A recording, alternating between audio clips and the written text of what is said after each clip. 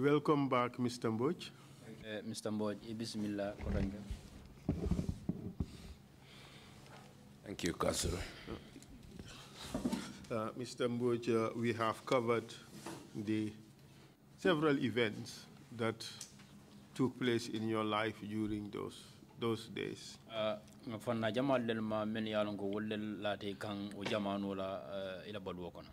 Which you believed were not mere accidents.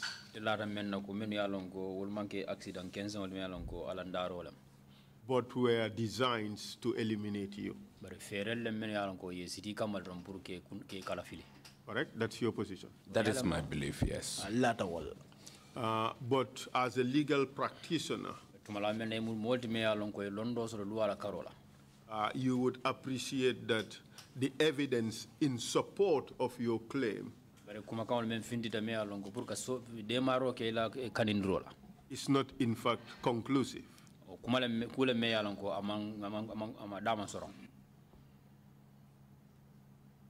Well, it's purely circumstantial, yes.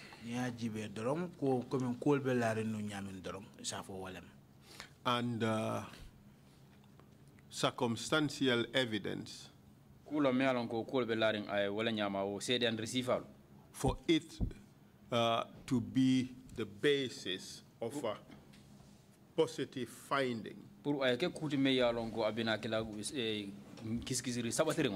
it has to lead conclusively or compellingly to one conclusion.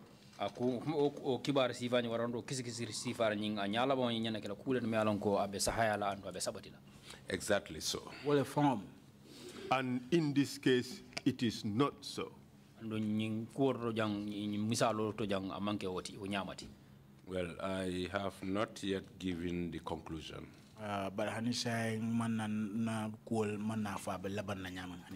Fair enough. But with everything you've narrated so far, it just triggers suspicions. Yeah, I agree. So could you proceed with your testimony? Perhaps maybe we would reach to the conclusion where one would have to make a final assessment.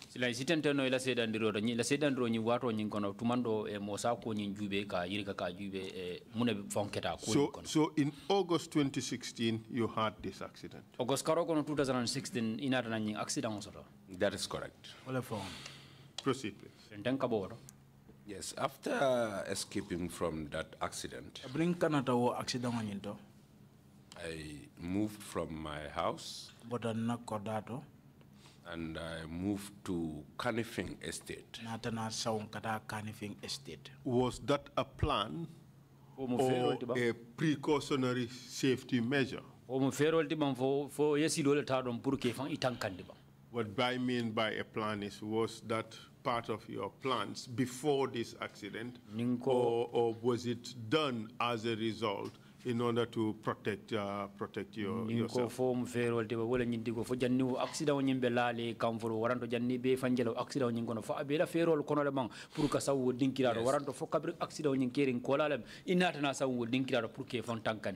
Yes, the movement was a precautionary measure.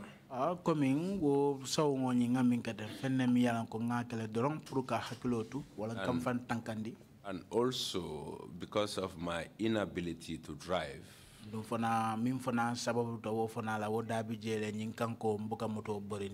I get my children closer to their schools where they don't have to pay transport to go to school.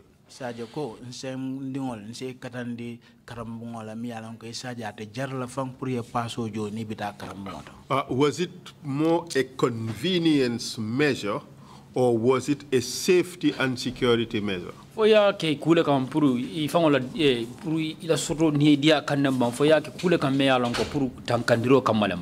It was both. Why a safety measure? You've explained the precaution. Sorry, why the safety measure? You've already explained the convenience aspect of it.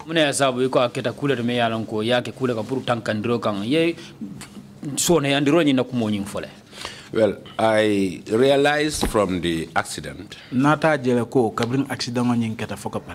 and related to the facts that I already have from the junglers whilst I was in prison. Andu fana nata na chokinyolo ke ko la mi alonko wala kata anin jongula liye kuma kan min fonya wato mi ambe kasoto. Tell us precisely what the junglers told you. Silang afanya kumala sutun kono drong jongula liye mune foye. Yes, I can't recollect the name of the particular individuals because all of them come one after the other. Hakilo fonga mambula de nyimmo fonga de miya nyim fonya kadu mim keda no wala nyindi ibe kanale killing. Does the name Bailo ring a bell? Niamo Bailo isondo mokono fo be fen moleto mutale molto me anko mete sondo mokono ba. Bailo is one of them. Bailo dabe kono. I raised the name because you raised Nene Cham. Yes. Having been their lawyer. Niya je ngani to fo wala nyinde ko yet Nene Cham tole fo jang anu Nene Cham molde me anko anana kite nyulla loyati de. And yesterday she talked about them. Andun kunun adiamta wala ko wala janne. And we have correspondence suggesting that she was their lawyer. That's why I suggested that name. Exactly.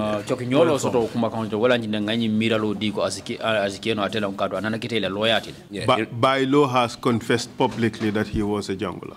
By law, yes,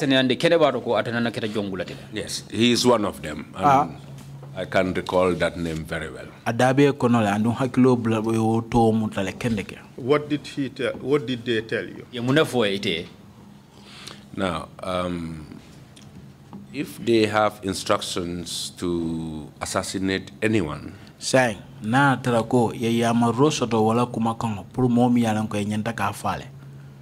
they use all kind of camouflage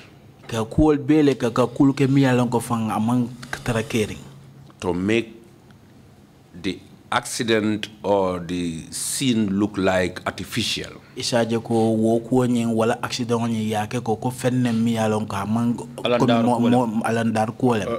you take that again? To make it look artificial or to make it look like an accident?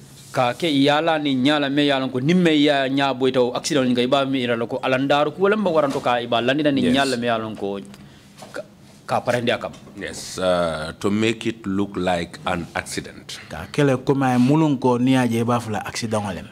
Because I can recall how they narrated the accident of Mr. Fati.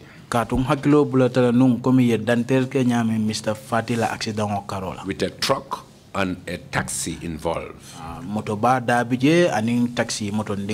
And in this case, in my particular case, this is a truck and a van involved. But I was not sure whether there was a taxi behind me like it was arranged in Mr. Fati's case. There is communication between the driver of the truck and the taxi driver. In which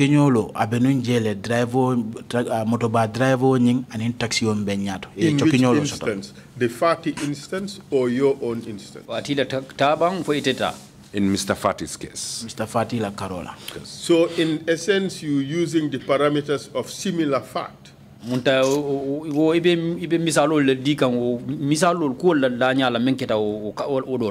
To suggest that what happened in my Fati's case is what actually happened in your case. Yes, exactly, because I cannot confirm a taxi behind me to follow me. But then the van that was ahead of me made a sudden break to force my driver to divert. And then the truck arrived at the same time. Was the truck coming from a different direction? Exactly from the opposite direction. Mr. MBOGE, you would agree that for that plan to work, the truck driver needed to have contemplated fero la me alon ko nyanna calcul sumanale needed to have known nyanna jarta pour aya long that your driver ko itala driver would swerve ba bulo faylale in the direction fannala in which the truck was coming from. Damen yalon ko moto babina ka fannal. Correct? Onya? Yes, this is, you can make a simple conclusion out of that. Because, okay, proceed. Because the scene of the accident is a school or schools. And there are so many school-going children on the highway. So you can obviously conclude that when you brake suddenly in front of my vehicle, so I cannot go on the right. That's on the side of the traffic. You can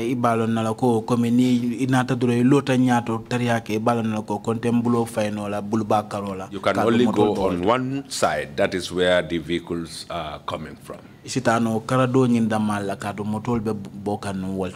But why couldn't your driver have swerved to the left? No, he swerved on the left instead of the right. No, on the left. Because there are people on the side of the road, that is the right side. And the area is full of school children, and this was 8:15 precisely.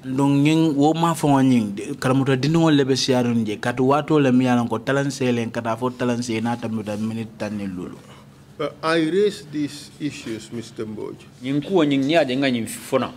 for the purposes of the assessment of the conclusion you are inviting the Commission to draw.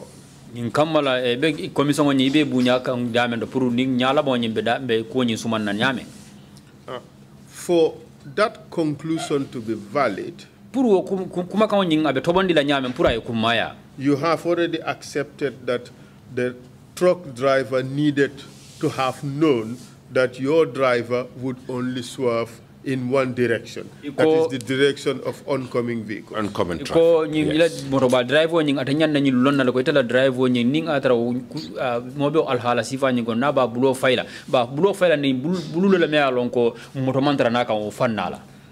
The other issue is that they needed to have known that your driver could not stop. So his only option would be to swerve. And to swerve in the direction of oncoming vehicles.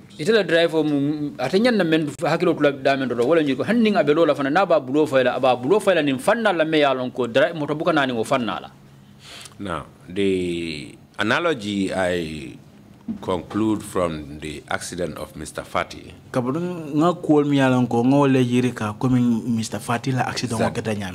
there is a taxi that they were driving behind him.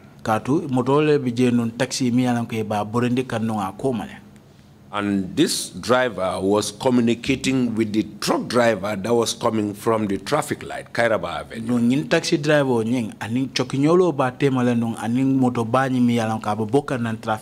And they are giving him the calculation of the distance between the junction and their location. Up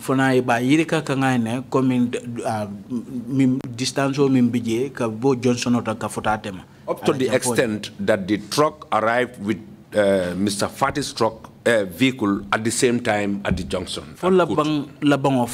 Mr. Fati la moto anin trogo ni natana benkak Johnson of Moto Kotu Johnson. I appreciate that all this can happen. I appreciate that for that to work effectively, there needs to be teamwork by various parties.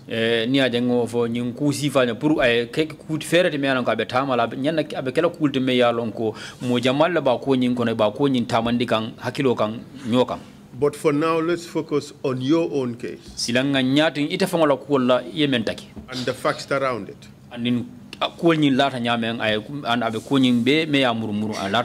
This is very significant because the Commission would have to determine your victimization. Nying kuo kumata bakale karun commission nying fay si futa ko nyin dandulato ya jube itala ko nyin ibulata nying ko nyin kono nyame. And that would have important consequences. Andunga bina ku kumma bale soro me alonko abina kala kole ya ku kumma len me alonko bina futa la dandulato. So pardon me to interrogate this issue a little bit. Silo dinna be yam fo dan lebulu pour ngani ni karo ke nyin ko to domande.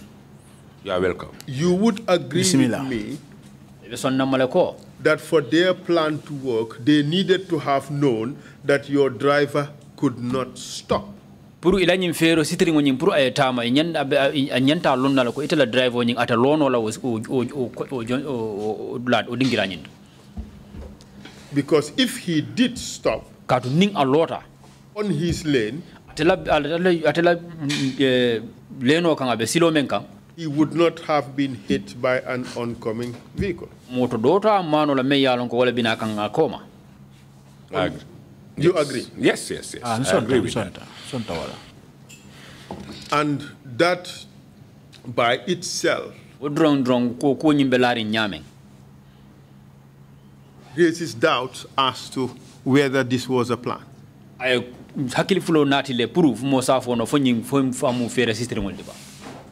All right.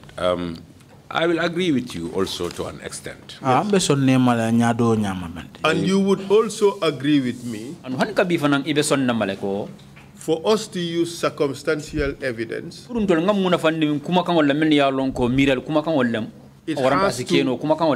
It has to lead compellingly to just one conclusion. And you would agree with me that the set of facts described do not lead compellingly to one conclusion. Because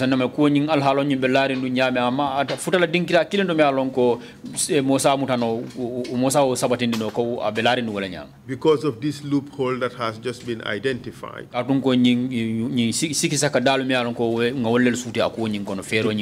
that is the possibility that your vehicle could stop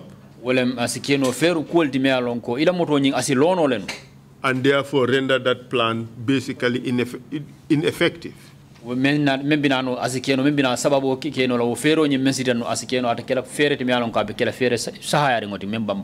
you agree with that?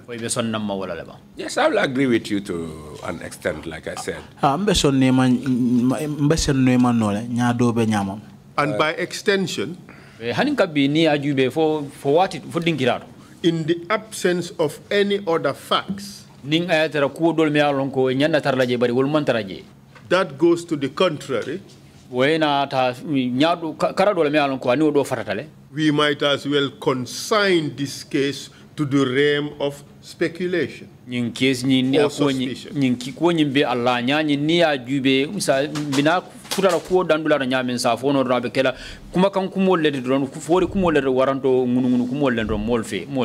You agree? Well, for that I will not agree. This is simply because the officer, I believe, who has been monitoring me, just before you answer, my statement is, in the absence of any other facts that go to the contrary,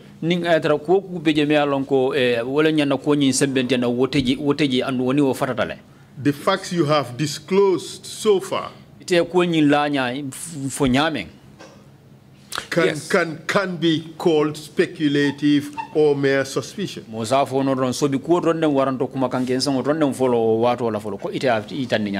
the absence of other facts.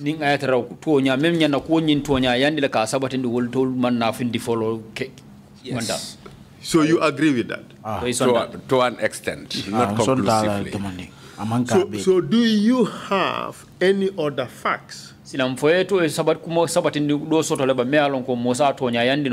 which will remove this from the realm of speculation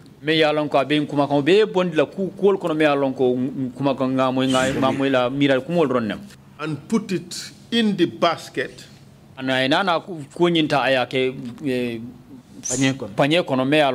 of a veritable attempt on your life?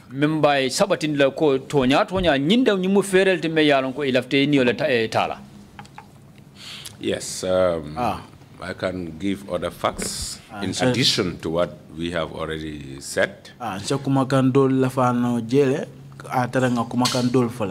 Please go ahead. Just like I said, when I moved to Kanifing,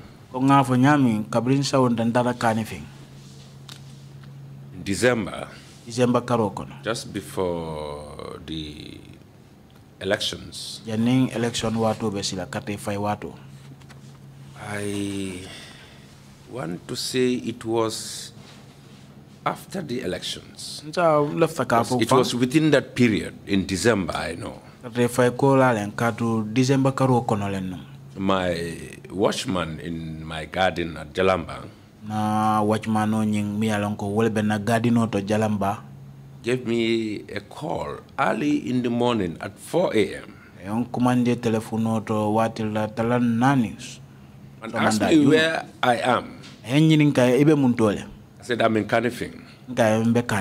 Well, what is it? Why this call at this time?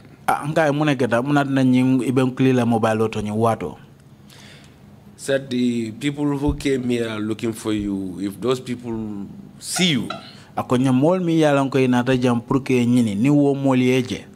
he is afraid of the consequence.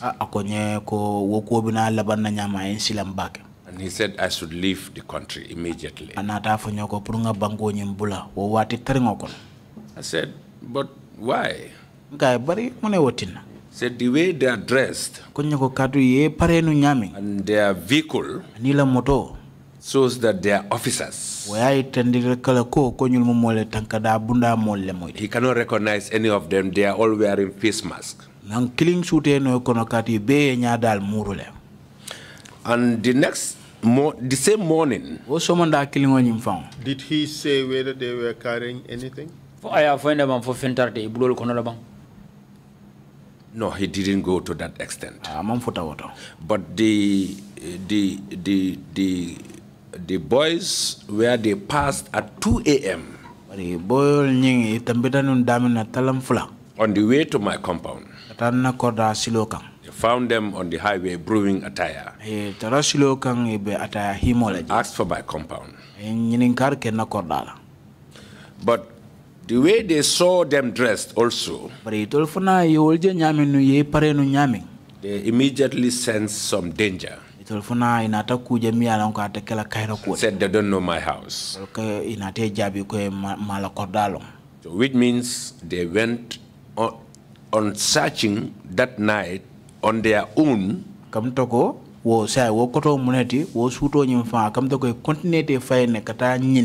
Until they got to my garden at 4 a.m. in the night. And early in the morning, my watchman went to my house, told my family that I should leave the country. And they all started calling my mom, my dad, my sisters, and everyone. Everyone was worried about my safety. I said, I am safe here. And secondly, I am handicapped. I am sick. I cannot go out at this critical moment. But then the pressure mounted. The whole day they were insisting that I should leave the country.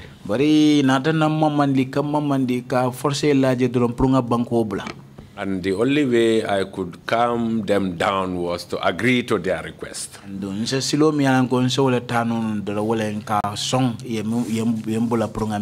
I said, okay, I will leave. But then I never left. I stayed in Kanifing, locked my gate, locked my veranda, locked my door, and locked everywhere. And I bought enough foodstuff to serve me for 2 weeks. And that coincided with the impasse. Until the former president eventually left the country and I was free to go out.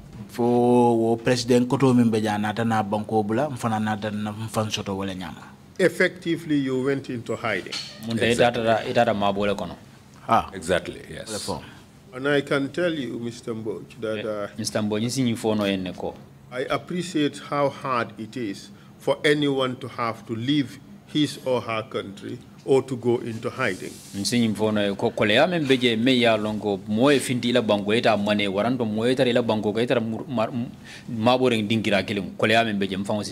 By reason of fear of the security forces that are entrusted with your own security. But I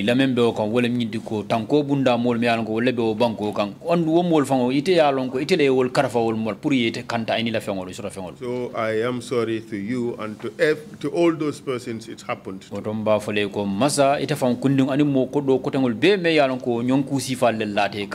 But you would also agree that the two incidents could be just separate. And may not have any direct connection. Do you agree? Well, I will not agree to that suggestion. Because I see it as a continuation of the act after the accident where I still escaped from the accident. Ibe continue kanne ka kenna sekatuma kabru wato na accident ngo nyinketa fa banta ibe continue kan ku kilingo nyine nom. But you would agree that continuation you're talking about, the weakness in that argument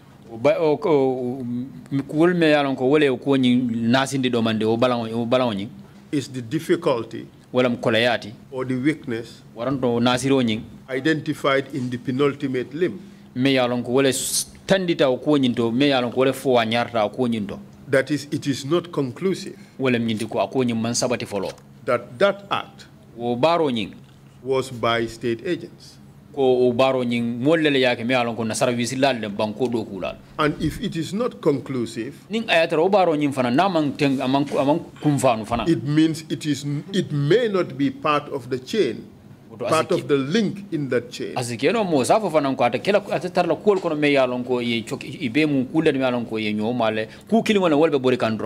You agree? Sorry to say, but I cannot agree with that. This is... Yeah. We would leave it at that. I think the Commission would have enough to be able to make an assessment of the facts in order to determine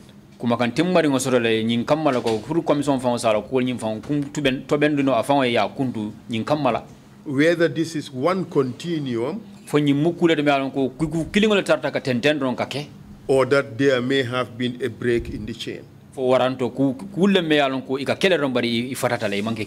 Either way, the Commission would make an assessment on the issue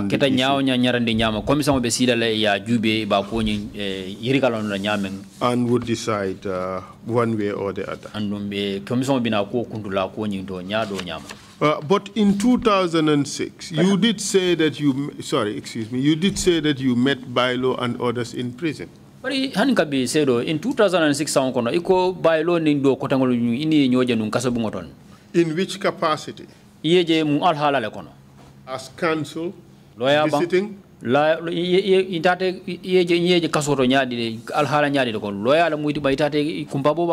Or in some other capacity? Could you tell the Commission, please? Yeah, this was in 2010, not 2006. 2006. Pardon me, that was a slip when I mentioned 2006. Yes. This was after my arrest by the same regime.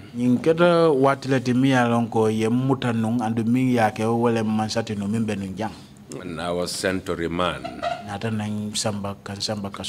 Could you kindly give us a brief rundown of the circumstances that led to your arrest?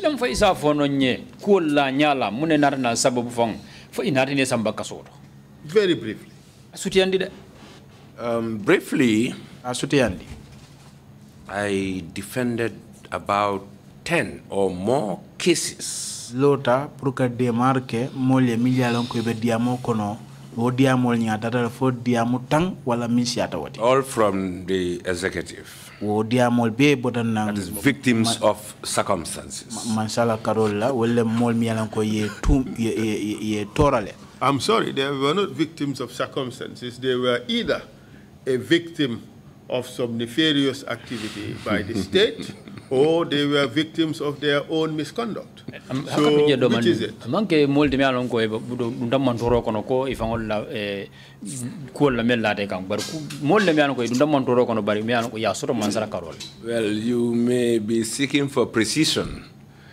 A little elucidation. Yes, circumstances based on their arrest, trial, and convictions. All mi yalon ko wolle lata kabri wato mi yalon ko be mutakang fo enate ne mutaye sinde de la killing. And I myself now became a victim of the same abuse of rights. Dafona nata bula wol kono mi yalon ko yela nyanto ni wala tinya. Again, you claiming victimhood, victimization.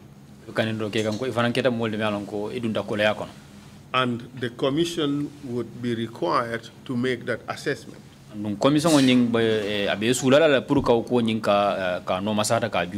Which would implicate having to know the basic facts in order to be able to assess whether this person qualifies as a victim under the circumstances that have been described. Amen. Dialon ko commission ba jube la ka yirika ka jube fo ka nyimare nyimfo as futata to kunku ngotol me ya lon ko mosa ko mande mo mole mo ya lon ko ay kole ya soto ka me victim. So tell us the facts. Silang to nya fonye ko fonye. What happened? Muneketa. Why were you arrested? Mune ya sabu ye bulole kan ye muta. This was after the second treason trial, the first one being the Bunja Dabo case in 2006 to 7. Fenati mi alonko wala kata no wo jamfa jawo min sitata no mi alonko Bunja Dabo da blata konale no. And the second was the Lantambong and Sajo Fofana case in 2009. Dum fana fulanjongo nyi waleng Lantambong anin Sajo Fofana la diamo nyinte mi alonka kata 2009 sangola kono. Were you part of the defense team in the Lantambong case? Fo idabe mol kono ba wol me alonko wolle be lore nyintu mi mol ye men alonko Lantambong na case lamba. I was with SM Tambido. He was defending Lantambong and I was defending Mr. Joe. SM Tambido. Chief of Navy Staff. What's his name? Joe. The second. The Lota Lantomboye, the Lota Moye, Sajo Fofana. Sajo Fofana. The Lota Sajo Fofana. Yes. I was representing Mr. Fofana in the case. Good. So, and then after they were convicted, of course. Munda okola inarne besoro. So, what happened to you? Sila muna narana kete fango kundingola. Well, I was representing a client. I can say pro bono. And after preparing all his papers for him, I called him for him to come and sign. Because he has a power of attorney from his father, who is an old man. And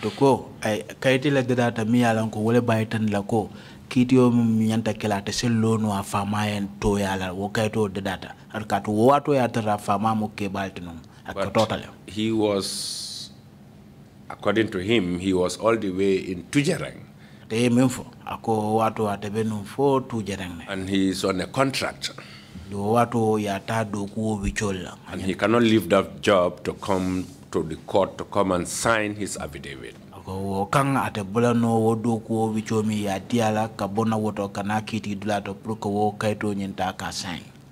He said his father is illiterate and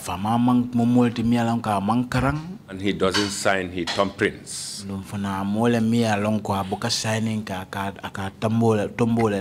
And he pleaded with me to thumbprint that affidavit for him.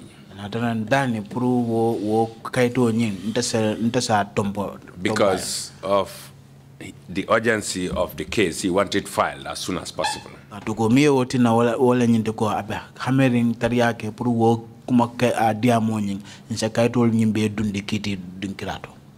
I gave the processes, I mean the papers. The interpreter knows what is a court process. Of course. Court process. To my clerks to go and file. So natana di naklago wala prieta dundi kiti dulato. I did not even tell them to thumbprint it. Ma fue fang puri ye tombo kala. I wanted it filed without a thumbprint. Dafta nunga dundi kiti dinkirato ya tere man tampo laka. But when they got to the commissioner for oaths, then Mr. Sambu, bari wato ya lonko ifutata moma miya lonko wokaitol nying wala nyanda ka fasa kala sano keje ka fomi Mr. Sambu. The affidavit is not signed, so I think it was filed already. He said the affidavit is not signed and or thumbprinted. Then I had a new member of staff who doesn't know the implications of thumbprinting an affidavit. And she volunteered to thumbprint the affidavit and get it filed. After the filing and the dating and the service of the process, the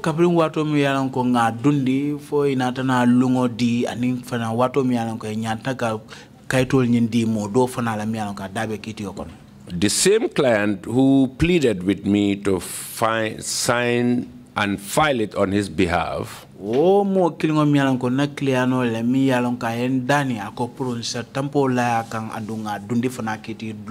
around and said he did not authorize me to sign that affidavit on his behalf.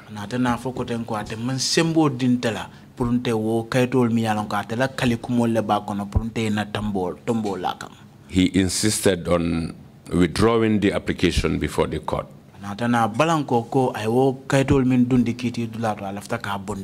After withdrawing the application already, I believe he got a link with the same person who is monitoring me. That is because they come from the same village in Jambanjele. Mole mi alonka ni mole be chokinyolo kono wo mo mi alonko wole be buntela kuol no masata kan katate ne wo mo kilonyi tolbe mo jambanjeli koleti. And then he had an opportunity to get me arrested. Watola natana harje soto pro yente muta. And ask him to go and report to the police. Well, Mr. MBOGE, if the fox is hunting you, and you come and put your hand in its mouth,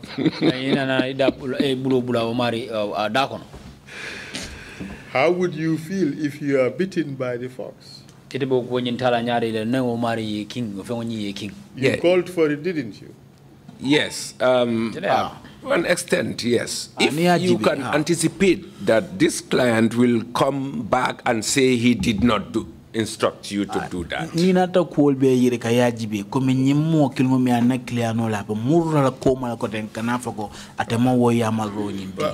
But with all due respect, Mr. MBOGE, we have to call a spade a spade. Let's agree that you are, let's take it for granted that you are being hunted. They were looking for a reason to get to you. You knew this fact. That is correct. Now let's come to the affidavit. You knew it was irregular to file a purported affidavit because it would not be an affidavit without the signature. I am aware of that. And this is why Let me come. And obviously, you knew when you gave it to your staff to be filed, you knew fully well that even if the papers are accepted, the affidavit will be thrown out because it is irregular, it is incomplete. Without a template or a sign. Yes. Yeah, that is an incomplete affidavit. Exactly. And you knew it would be thrown out. And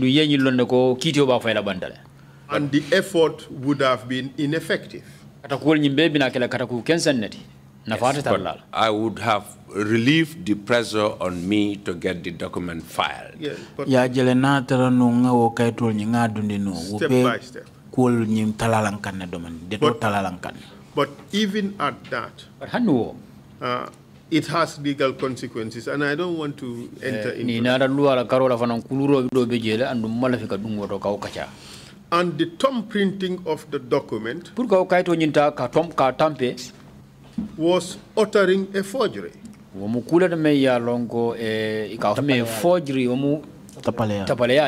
Just looking at it at the strict interpretation of the law, that is uttering a forged document.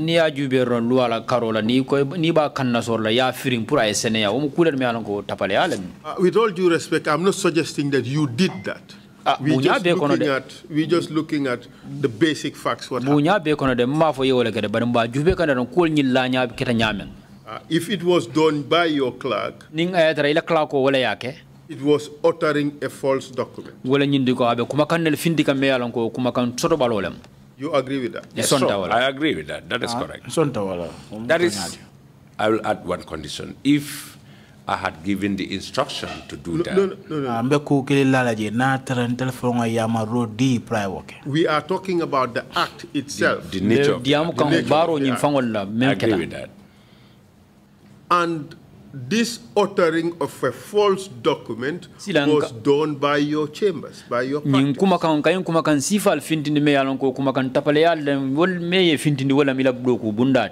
And that is why I took responsibility for it.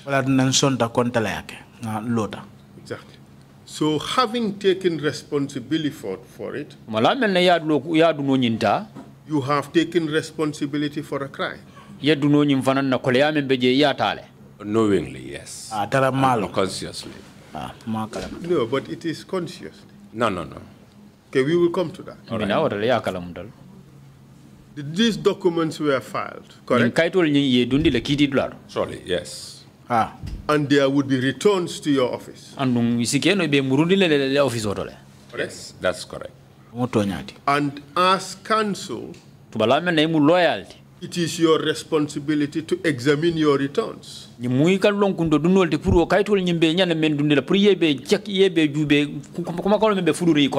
To ensure that your documents are in order. That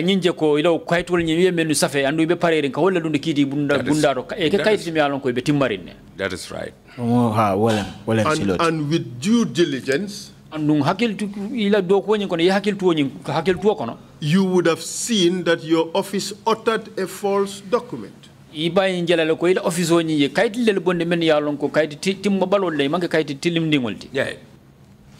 That is right.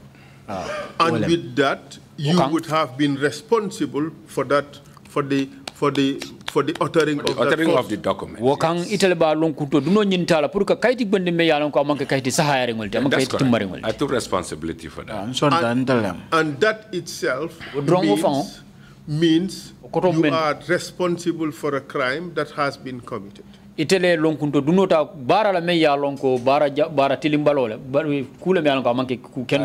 wouldn't agree with that. I took responsibility for a purpose, not a crime. So you took moral responsibility but not legal responsibility. Yes,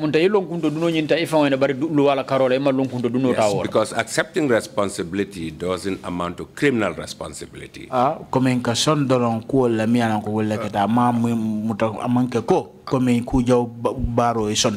will not get into a legal debate on that.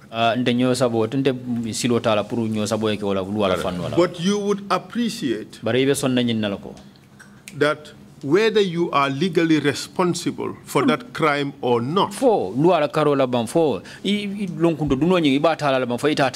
is a matter for final determination.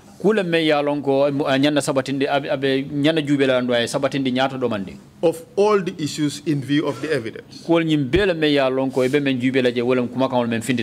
see whether you have a defense or not.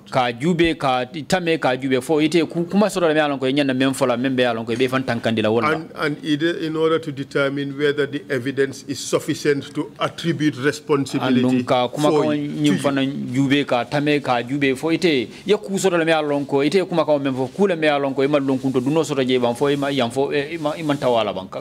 You agree that would be a matter for final determination. Yes,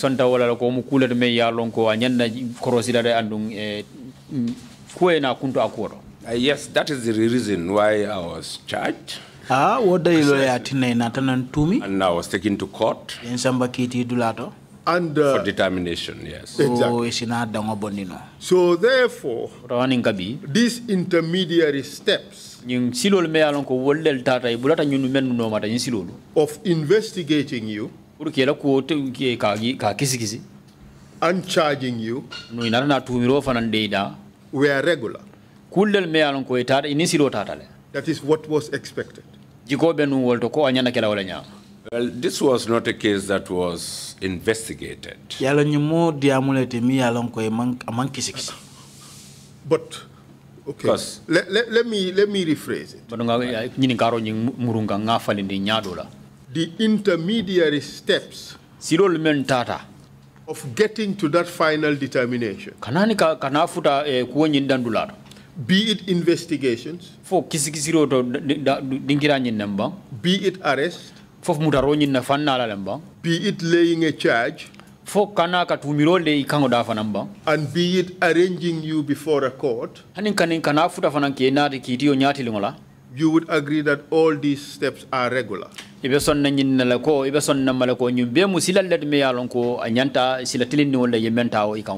And are expected. I can say they are expected, but not regular.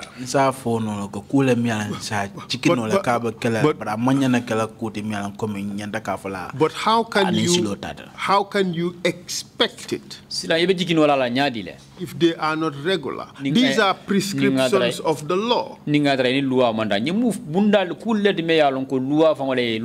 Yeah, there's a procedure for those steps, procedural steps to be taken before your arraignment. Not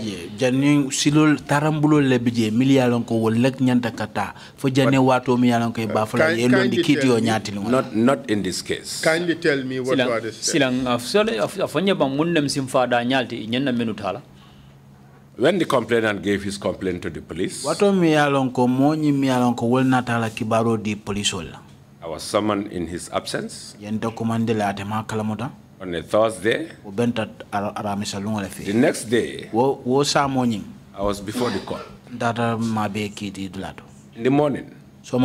But Mr. MBOGE, you would agree with me, all the things you have said point more to the efficiency of the wheel of justice than to an abnormality in the process. We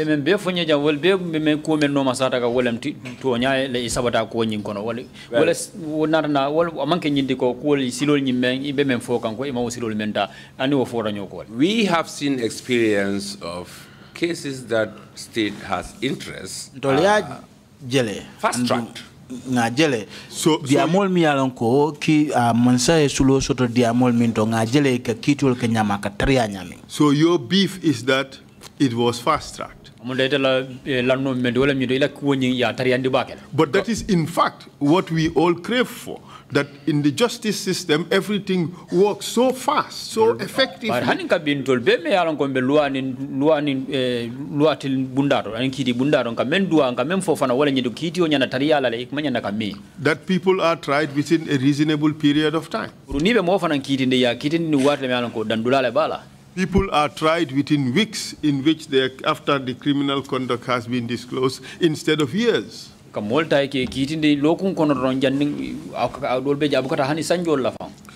all the criticisms you have raised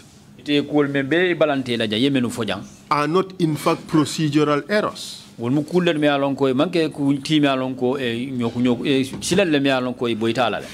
You agree? Yeah, you have not finished because when I was arraigned for a matter which is not an arson, not a treason, an offense that is a bailable offense, and then from your arraignment, you were remanded in custody straight away and denied the right to bail. That was not what is expected and contemplated of a lawyer. But there are other circumstances leading to that, which I have not explained. Okay, we would come to those. Yes. So let's take it step by step. Let's first talk about the arrest. Was the arrest lawful? And be careful, your peoples are here. So it's your responsibility to teach them the practice of the law. So tell us whether the arrest was lawful. Yes, I will believe that is so. So there is no complaint about your arrest. So the issue now is the detention. The remand. That is right. And what's the problem with the remand? I know as a matter of fact that my arrest came shortly after the case of Moses Richards. No.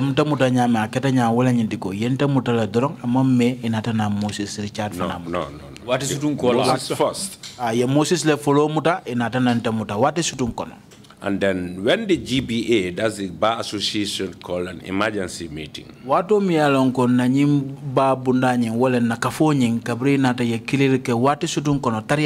decided to protest by boycotting the courts. I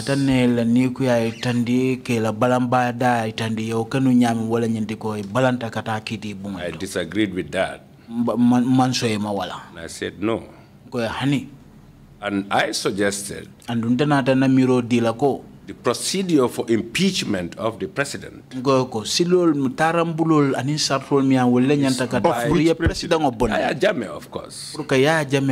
Is by matching and filing a petition to the National Assembly. And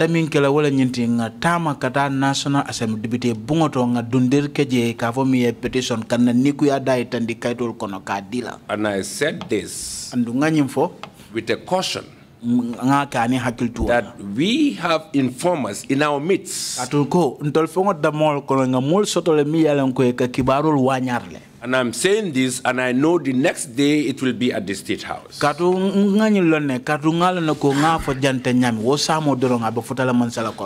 you saying this to suggest that because of my pronouncement, yes, there was a motive, for my arrest, a reason to want to have you behind bars?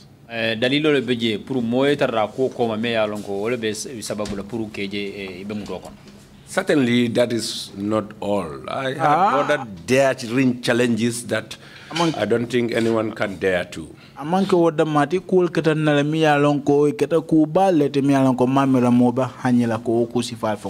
But you have no evidence to suggest that Yaya Jammeh put you in jail because you said that. You only suspect. It's not a suspicion. This is a matter of fact. This is a time when The trial magistrate, we all know, was a Nigerian. Nying mu wati la temi alon ko mbe alon ne mi kiti tela nying wo Nigeria dingole. DPP then. Mi alon ko wolebe mararin kiti la. Mikhailo. Nyaton ko ikafa Mikhailo. Is also a Nigerian. Fonamu Nigeria dingolti. And we all know. Dolbe alon. This is a case that can be prosecuted by the police. But do you agree that the IGP prosecutes a case on the fiat of the Attorney General? Ibari sonta nyimala ko IGP police la fanna ka case le kitinde me ya lonko kanne me ya lonko akabo Attorney General lebu. I would say yes, matters that the state has no interest. That is basically the law. Whether interest or no interest, the prosecutorial authority is vested in the DPP under the supervision of the Attorney General. That is correct. That is the law.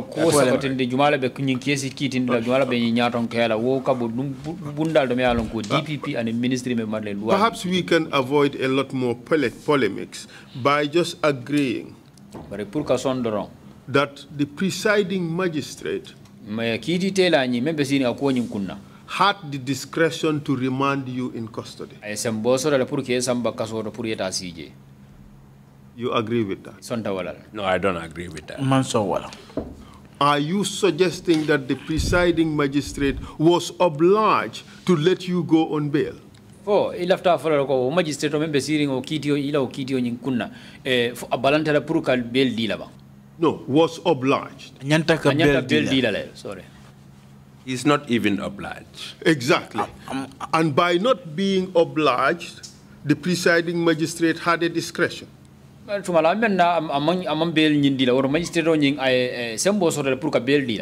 He had no discretion under the Constitution.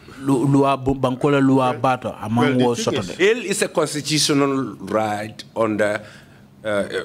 It's a constitutional right under the Constitution, but it is discretional under the CPC, criminal procedure. But this is precisely what I have just said. No, the Constitution supersedes the CPC, and that makes it a right. It's a fundamental right, and not a discretion.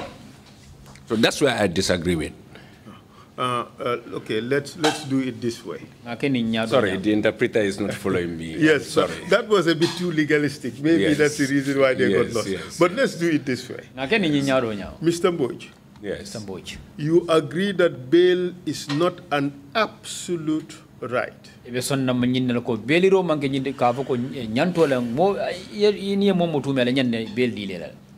an absolute right.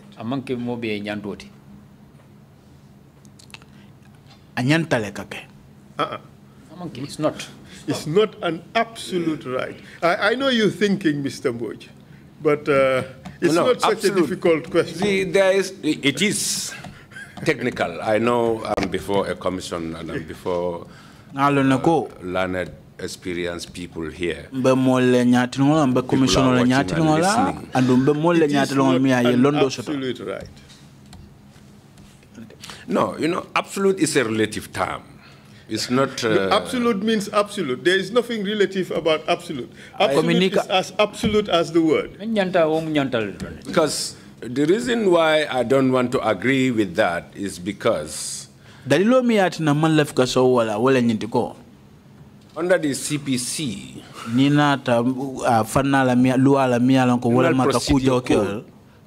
It is a discretion. And there it is not absolute. But even in the Constitution, it is mandatory under the Constitution, Section 19. To grant bail. It's a fundamental right. And that right is mandatory, couched in mandatory language. If you bring the Constitution, Section 19, sub 1, says that no one shall be deprived of his or her liberty. Yes, but except. And by saying except, what does that mean? In accordance. Okay, just a moment. By saying except, you have removed it from the realm of it being absolute to import some derogation. No. I don't want to agree with the use of the word absolute. Bring the constitution. I will go to Mr. Gay show. He would give you the constitution and you bring it. I will equate it between Go to Mr. Gay show. He has the copy. He's sitting right out there. I think he's in the witness room. Okay, go to the witness room. He's there. This is very basic, Mr. MBOGE. It's either these fundamental rights are not absolute. There are derogations. And the derogations are the exceptions that apply to them. And because there are exceptions, you cannot call them absolute. This is basic principle of law, isn't it? Surely there is a line, and a thin line of distinction between the mandatory and discretionary provisions of the Constitution and the applicable general law, that's the CPC. And the only mandatory provision you had with regards to bail was the absolute provision that for a charge of murder and treason, they were not bailable. That's the only absolute provision, because there's no exception. The rest of it was not absolute. The rest of it was based on the discretion of the judge after evaluating all the evidence to satisfy the judge that this person is not a flight risk and that this person would not tamper with the evidence if he or she were to be released. Those are the only two conditions in which a judge is judiciously able to deny bail. Agreed? Well, yes, there are laid down conditions, obviously. For you to satisfy before you are granted bail. But if those conditions are satisfied, let us first agree on the law. That the magistrate had the discretion to grant or not to grant bail. Under the general law, yes. And under the Constitution. No. The discretion will be eroded with the mandatory provision of the Constitution. Well, with what you are saying, Mr. MBOGE, it therefore means nobody can go to jail. No, I did not say that. Well, if it is absolute, that everyone has an absolute right to liberty, it means no one can go to jail. If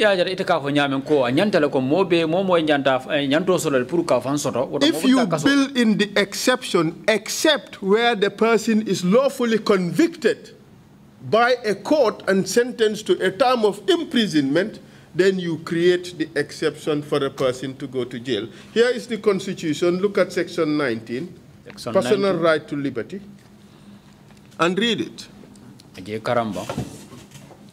I'm familiar with this section. But I am not so familiar with this section because I haven't read the Constitution for the longest time. But I can tell you with 100 degrees of certainty that there is no law that would give an absolute protection for the right to liberty. I can tell you that. If you look take a look at it. If you look at the language, just take a look at it and read it. That's what I'm saying. If you look at the language of section 19, just read it out. Okay. Every person shall have the right to liberty and security. No one shall be subjected to arbitrary arrest and detention. Arbitrary arrest. So let's underline arbitrary. Arrest and detention. And what does that mean? No one shall be subject to unlawful arrest and detention. Yes. And that means anybody could be subjected to lawful arrest and detention. Your arrest was lawful, you accepted. I agree. It says no one shall be deprived of his or her liberty. Iko I move for wala nyinde ko manyana mo balela ila fan soto la ye fam. This is unlawfully. Atranin luamanta. Unlawfully. Atranin luamanta. This is the third time that the word shall is used in section 19.1. The third time it says shall, which is mandatory. We all know that. Mr. MBOGE, you are putting emphasis on the wrong word. It is not about the shall.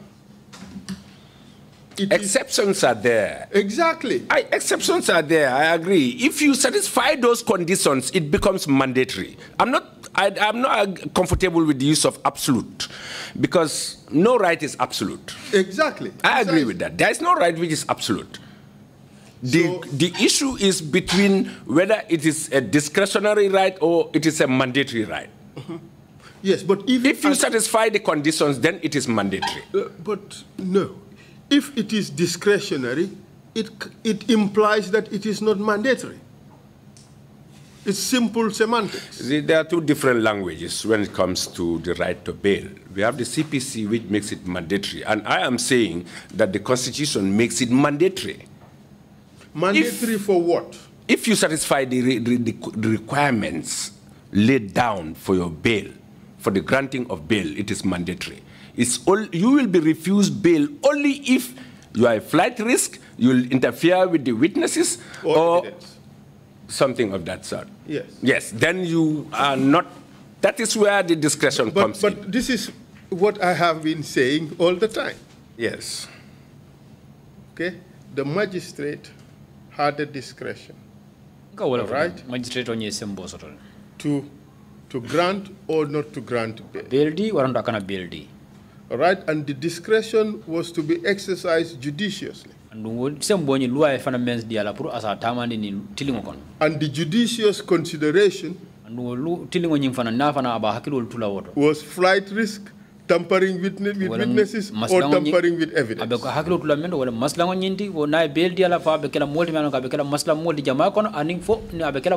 see you nodding your head, so thank you for agreeing. No, I agree with you. Okay. So if you did earlier on, we would not have had all this legalistic polemic. No, but I'm not comfortable with the absolute word. Well, right, which is absolute. Well, you used the word absolute. No. You said this was absolute. No.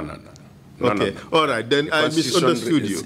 The language of the Constitution is couched in mandatory language. That makes it compulsory for you to have bail if you satisfy the required conditions. I agree. Okay, so the judge exercised the discretion granted to him or her, or the magistrate, and assessed the evidence in your case, and decided to remand you in custody. Did that happen? No. What happened? That is not the case. After the reading of the charges, normally you are entitled to apply for bail. I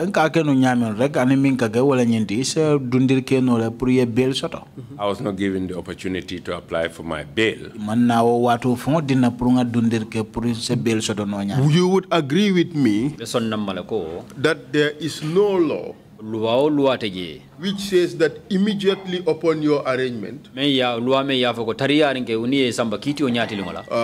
presiding judge or magistrate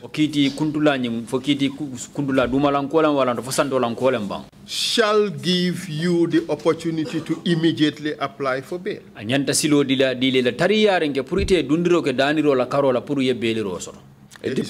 is no written law on that.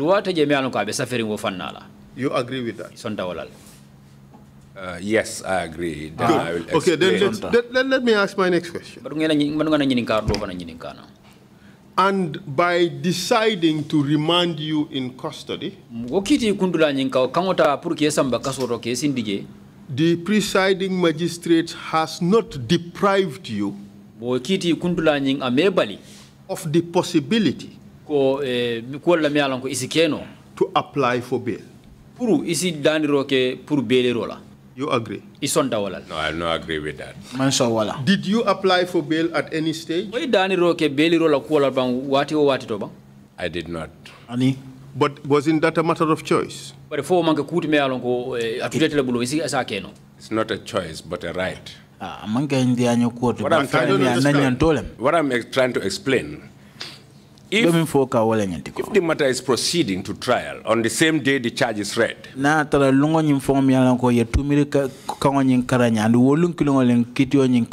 before the adjournment of the case, the trial magistrate or the judge is mandated by law to consider your right to bail. Miyalonko kitio be wole bulu kiti tela nyinga nyanta ka jiber ke ko la miyalonko wala nyante yese dundir ke no priye bail soto. Mr. MBOGE, you know that the wheels of the criminal justice system are moved by emotions. They are not just moved by wishes or dreams. They are moved by emotions. Baro la lua la ya ko lande nyamenta ni be ko daniro le kala nyin sifa le ka daniro ke ni safiro le ba fala me moso ni bukata ni miral ko rona rani dianya ko. Is that not the case? There is a procedure in every court. Yeah, yes. But answer the question. Not only by motions. Motions apply in superior courts. This is a court of summary jurisdiction. But it's a motion. You don't have to apply by motion. That is a formal application. But it has to be an application. Yeah, exactly. You have to bring an application. Okay, good. So it's not just a wish or a dream. There has to be something that would trigger the process, correct? That is, yes, correct. If you are given the did you apply for bail? Did you trigger the process by applying for bail? I bear in mind your previous answer. Did you apply for bail? I said, before I will apply for bail. Did you apply for bail? Just answer that question. Did you apply for bail? There is a procedure in court. Just answer the question. I was not given the opportunity to apply for bail. But all it took, Mr. MBOGE, you are very learned in the law. All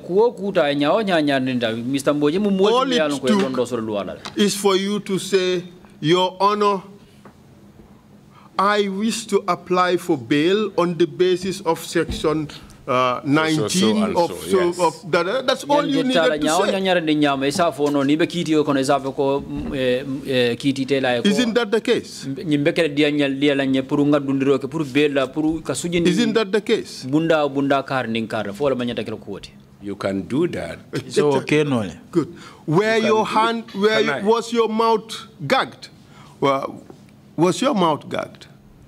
You can do that when the court finishes recording what it is recording. You cannot interrupt a court. That is unprofessional. But that's what we do every day, Mr. MBOGE. We interrupt judges. We say things. Sometimes we even talk over each other. This is normal. I agree. But yes, if a court records your plea, after your plea, and sends you to remand without giving you the opportunity to apply for bail, and you are saying that whether my mouth was gagged, I was not gagged, and you know that, because in court, nobody can gag your mouth. Okay, so the reason why I ask these questions, Mr. MBOGE, is to determine, because what we are mandated to determine is the unlawfulness of your detention.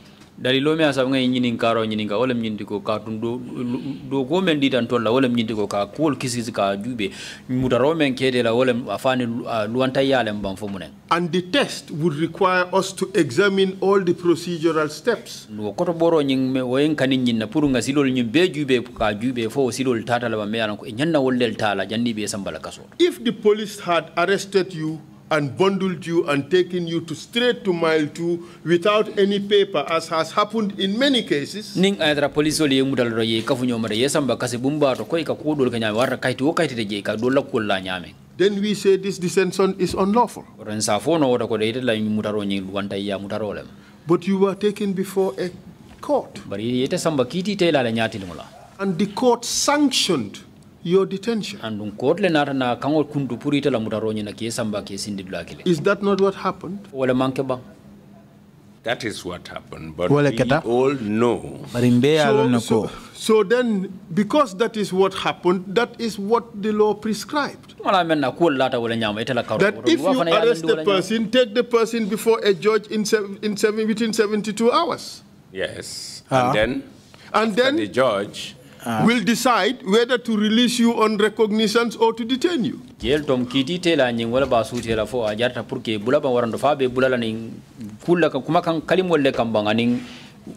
whether the judge was right in the considerations or wrong does not mean that your detention was unlawful.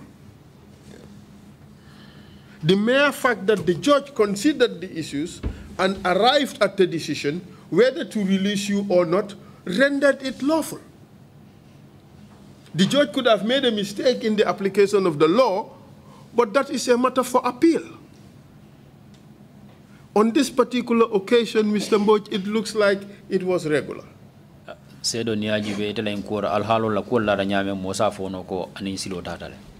I beg to disagree with you. I don't want to argue legally or my arrest and detention, whether it's legal or lawful or Mr. MBOGE, that is for the commission to decide. Yes, the commission would make its finding on these things, and if you, I don't know what that finding would be, but in the event that they made a finding with which you are not happy, you could utilize the provisions of the rules of procedure to deal with that issue. So you were sent to detention. Yes, indeed, whether lawfully or unlawfully. What happened next will indicate to you that it was just a kangaroo court. Why? Because if you are detained on Friday, on Monday you are supposed to appear in court. And before you appear in court, you are already granted bail. Is that a court? That's how the court works. As a lawyer, we all know that before you are granted bail, you have to stand before the court. But even if you impugn that decision, what you are impugning is the release and not the detention. Even the detention is wrongful. As far as I am concerned. Your difficulty, Mr. MBOGE, is to pinpoint a legal reason which would be the ground to base a finding that the detention was unlawful. What I'm saying before this honorable commission is that not only the detention, even the arrest, the detention, the prosecution is all politically orchestrated. Commission bunyari ngo nyati ngola wala nyinti ko na muto ani wadom na yensen samba kiti dinkirat ni abeji be fenne mialan ko political le dabula takon. And that may very well be true. That is what I'm saying. Yes, but the fact that it may have been politically motivated does not mean that the process was unlawful. You agree with that? No, I don't agree, because you can use the due process of the law to abuse the same process. And that has been the order of the day. The law is being used to abuse people's rights. And that is what happened.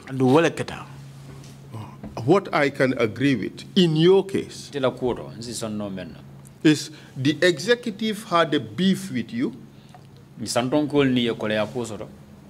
and you gave the executive an opportunity to deal with you, and they used the law to deal with you, to produce a consequence that you did not wish for yourself. But that does not mean that the process was unlawful. But woman yin fearing go kafo ko silol men tamandite kan silal le me yalon ko luwanta yalam. Well, I will not agree with that. Because... But okay, let me ask you this question, Mr. MBOGE. Mr. MBOGE. If you had killed somebody, God forbid, I think we've said that in unison. Okay, let me use another example. Okay? If you had hit somebody. Can you reverse it? If you had hit somebody. Yes. Yes. Yes, that's right. Yes. Example of yourself. Yes. If I have hit somebody. Yes. And it is understood that this is a crime. Like an accident. No. No. If I deliberately do it, it's a crime. Correct? That is right. Would I be entitled to arrest? Sure, certainly. Would I be entitled to detention pending trial? Yes, that's a right. On the prosecution, they have a right to 72 hours detention. But even after the 72 hours, would it be procedurally correct to bring me before a magistrate or a judge and have me detained? No, you can be brought before a court of law, but you cannot be detained. You cannot be detained. No, is that the law that is practiced in this country? See, we are dealing with a situation that we are all aware. I'm not talking about a situation. I'm talking about the application of the law. Straightforward facts. For instance, does a judge or a magistrate have the power to detain me in the circumstances described?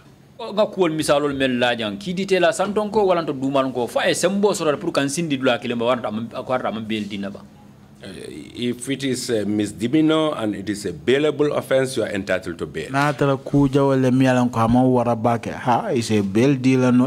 Being entitled to bail does not mean that I will necessarily and must get bail. You accept?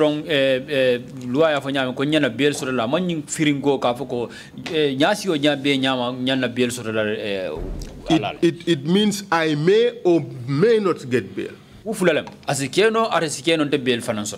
Correct?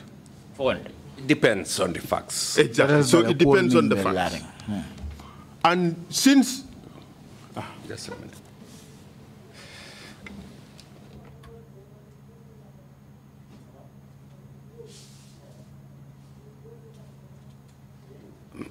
You want a few minutes, Mr. Yes, MBOGE? yes. Okay, please, by all means. Comfort myself, Mr. Of course, by all means. Perhaps, Mr. Chair, we could just take the break now, the lunch break. Yes, we take the lunch break. Are you continuing with him? When we come back, I will take only 20 minutes with him, and then we'll finish. 20 minutes or 10 minutes? 20 minutes at most. I mean, I can leave this point and just leave it to the commission to decide. But I just wanted to ensure that all the relevant issues for consideration has been brought out and that he knows that those considerations are being taken into account. No, I'll leave it to you. If you need to continue with him 20 minutes. Briefly, we can do that after the 1 hour lunch break. Yes, Mr. Chair, 20 minutes most. So we can do that, but let him just come back and then I'll respect him and honor him with the announcement that we will go. He can be informed. I'd rather do it. Yeah, let's wait on. Okay, all right, no problem. Thank you. I don't want to close the thing in his absence. Much obliged, Mr. Chair. Much obliged.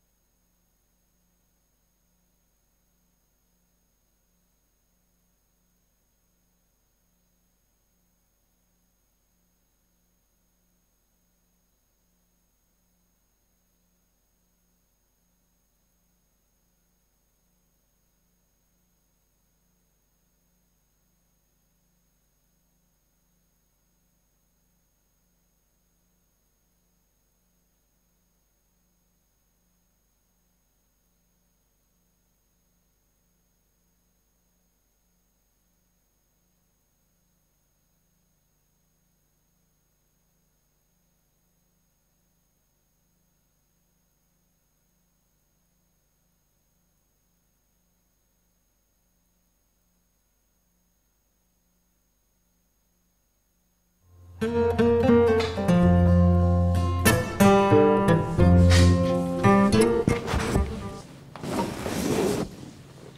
sorry about that, Mr. No Chairman. problem at all. It's call of nature.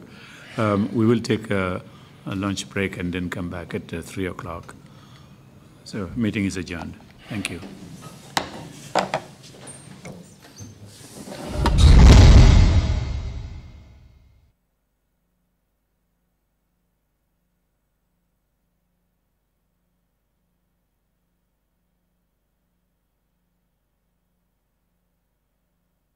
Gambia may be the smallest country in Africa, but it will host the second largest gathering of world leaders in 2022. To successfully host the OIC Summit and put the Gambia on the global stage, the government of the Gambia set up OIC Gambia to mobilize resources for the implementation of key development and infrastructure projects on a scale never seen before.